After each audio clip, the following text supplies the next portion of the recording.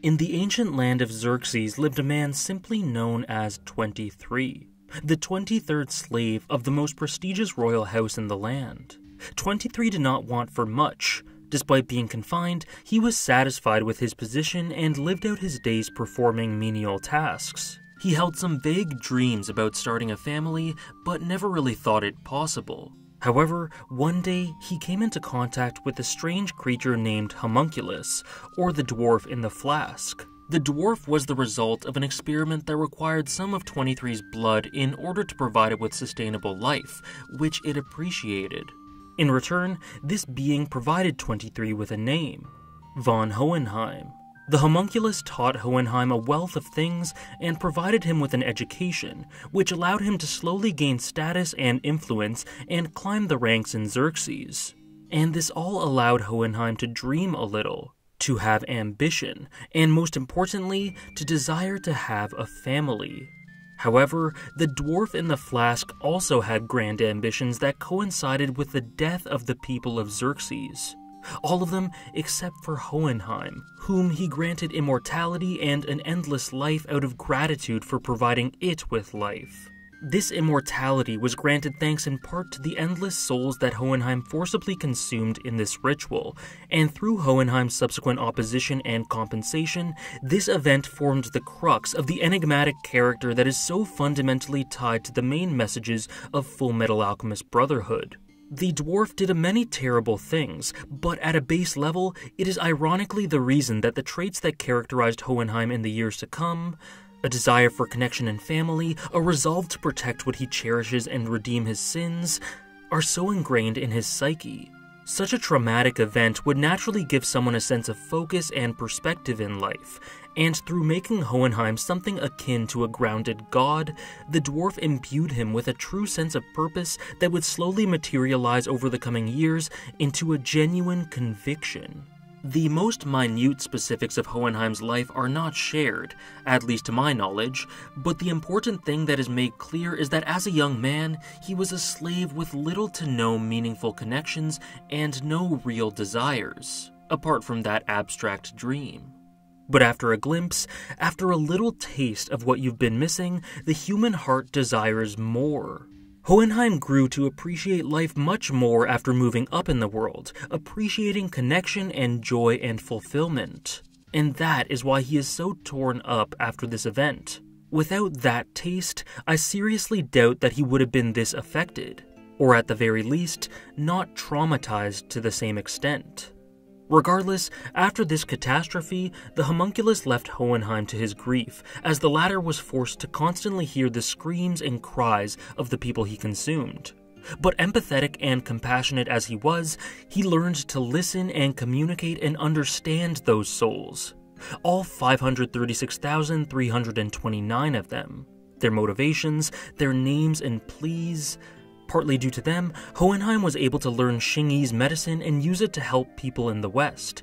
And after years and years of learning of the world, applying his trade and connecting with these souls, he came into contact with a young woman in Rizambul and fell in love. Trisha Elric accepted him wholeheartedly and never once thought of him as a terrible person after learning of his life, and eventually they started a life and family together after her insistence that Hohenheim deserved a true life of his own, one where he could genuinely be happy and not constantly pining for redemption. This concept was welcoming, but also a difficult thing for Hohenheim to get used to. Having lived as what he viewed as an immortal monster for so long, bearing so many sins, his self-worth was very low, and that sort of life was something that he desired, but never truly felt that he would be able to grasp for himself. While he valued it very much, the concept of connection to anyone apart from the souls in his body was quite foreign to Hohenheim, and being a parent did not come easy. He was simply awkward and uncomfortable a lot of the time, but it's totally understandable given that he had received such little love throughout his life and was thus unfamiliar with expressing it. But perhaps the foremost reason behind his hesitancy was how fearful he was of making connections as an immortal, due to how scary it could be to form close relationships with people only to live to see every one of them die. All of these things were very substantial factors in Hohenheim's demeanor, and as such, he simply didn't know how to express love and connect properly. But Trisha and his sons slowly showed him how meaningful family was regardless of this, and despite his awkwardness, he was happy. He was loved, and he loved. It was all he ever wanted, and he realized this. Yet, his immortality was a constant factor in his mentality, and he saw it as a curse that made him a monster, made him fearful of everything. It's something that put him at constant odds with his feelings. During all of his happy times with Trisha, Ed, and Al, he simultaneously felt an immense grief and sadness because he realized what he would be leaving behind when they were all gone. He has also been shown to be uncomfortable touching his sons, due to believing himself to be an unworthy wretch that may pass on this curse of immortality to them. So despite his love, he cared for them in a detached way rather than a nurturing one. Eventually, Hohenheim worked up the resolve to find the answer to getting rid of his immortality, to make things better for himself and his family through allowing him to finally live life with sincerity and abandon. However, his research into this coincided with a discovery that the homunculus, who had now become father, was planning to destroy Amestris with a nationwide transmutation circle. And so, this brought up a new feeling of fear. He knew that were father's plans to be carried out, all of this, his family, Amestris, and everything he held dear, would all be for naught, and it would all be cut short. He wouldn't have to worry about seeing his family growing old and dying, because they would be snuffed out before that could ever happen. And all of this put him on a different plane from the rest of the world. With his knowledge and immortality, Hohenheim had a unique responsibility to stop Father and an endeavor to become mortal again if possible. So to prevent this, he had to leave everything behind that made him fulfilled and take on this burden, promising to Trisha in parting that they would be able to grow old together. In reflection many years later, Ed would recall seeing Hohenheim leave for the final time and witnessing what he viewed as a cold look in his eye. But in reality, Hohenheim was just trying not to cry. This started a 10-year disappearance, during which Hohenheim's absence was very much felt. Not only did Trisha deeply miss him, but his leave coincided with both her death and his son subsequently performing human transmutation and losing so much. It is likely that him being present may have helped with Trisha's illness, or prevented Ed and Al from being so rash, or even just provided the two with support after their failed attempt to bring their mother back. As a result, this caused a festering hatred in Ed directed towards Hohenheim for seemingly abandoning them, and it led to Hohenheim hating himself for feeling as if Ed was somewhat correct, even if any choice he made would have seemed like a bad one in retrospect, with loved ones dying either way. It was a difficult situation for him to be put in, but even still, he resolved to make up for all of this by figuring out how to stop Father's plan, viewing himself as the catalyst for all of this misery, and for any potential future misery should he fail. Yet I must stress that Hohenheim is far from a one-dimensional personality, despite the crux of his character being someone full of self-blame, hell-bent on putting things right. He's often quite silly and humorous, and has learned to live life with a smile, as Trisha would have wanted for him. He's also very capable of being genuinely as stern and harsh as Ed's unreliable memories viewed him as being, calling his children out for being childish for burning their house down. This was very likely something that he said in pain after hearing of Trisha's fate and of everything that transpired, but regardless, it's important to note that the broad resonance of his character doesn't accurately capture everything about the man. However, at his core, he is still very much set on salvation and atonement. He takes responsibility for making the better of two bad choices, accepting the brunt of Ed's frustration and pain, and from that point on, he works with him, Al, and the rest of their gang. The fate of the world never really left Hohenheim's sights thanks to his resolve, but as one would expect, his sons were of even greater import. He spends the majority of his time in the story trying to right his wrongs and redeem himself, for bringing Father into the world, and most importantly of all, for leaving Ed and Al. He is constantly doing his utmost to protect them in times where they're in danger, trying to make up for lost time in a sense. because here, and in the past, he just wanted to be a loving person, and through his actions, he can finally communicate that. Hohenheim was never really great with words, so through these acts of protection and defiance, he's finally able to be whole through expressing what he feels to his boys. And being men of action themselves, Al, and especially Ed, are able to see this crystal clear. I think that these efforts and motivations are an encapsulation of how and why Hohenheim and Father foil one another. While the two share a similarity in the sense that they both desired a life greater than the one that they had been given, they diverge in almost every conceivable way, apart from appearance. Father was full of pride and wanted everything, but Hohenheim just wanted something resembling a life. As time went on, Father desired immortality and perfection and a grand existence to satisfy his ego, while Hohenheim just wanted a quiet existence to spend with loving family, and his only small acts of desire came when he sought a life for himself beyond that of a slave, when he wanted to destroy Father to save the world, and when he realized that he simply wished to live a little longer to spend some time with his sons. Father spurned humanity despite being so very human, attempting to get rid of his vulnerability, and that was a big reason for his downfall.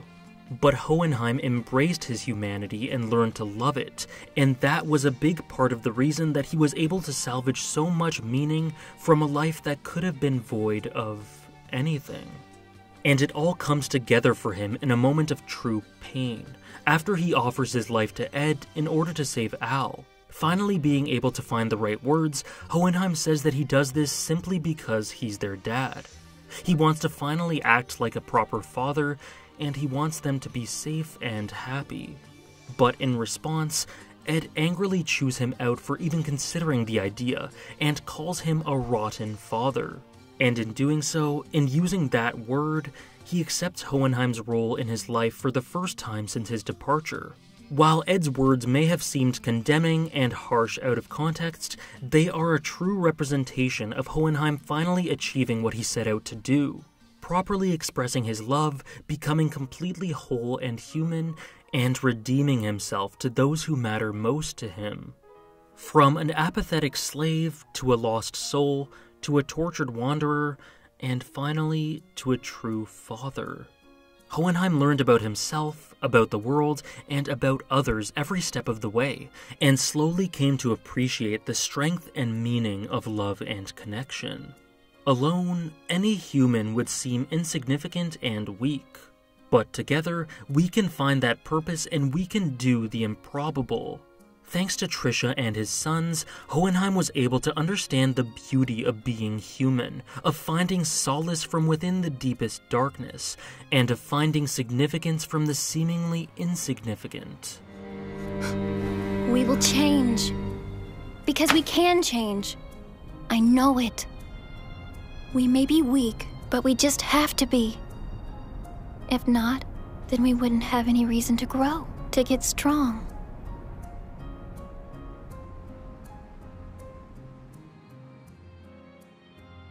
Through embracing the double-edged nature of humanity and accepting everything, Hohenheim reflects on his life and realizes that in spite of all of the pain and suffering, it was one of utmost value and one that he greatly appreciated.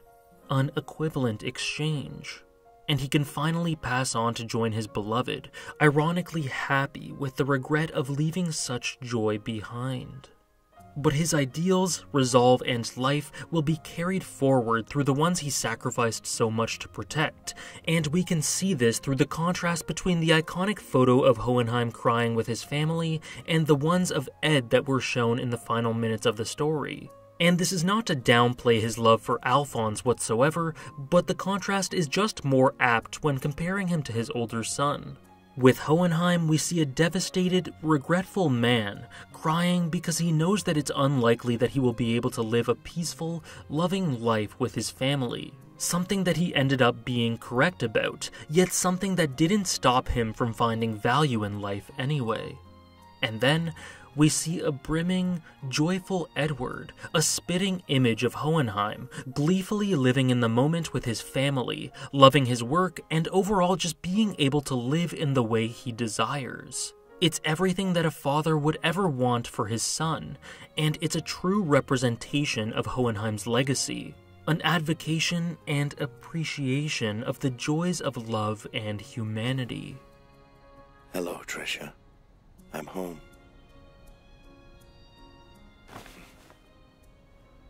So get this, Ed actually called me his father. Although he did preface it with rotten. Living through all of these endless years, I always felt like I'd been struck with a curse. But then I found you, and we had our sons, and I suddenly felt blessed, grateful for the life I had. I've had a fulfilling life. Thanks to you, it's been enough. Thank you, Trisha. But now, believe it or not, I actually want to keep on living. I guess I'm pretty hopeless, aren't I, Trisha?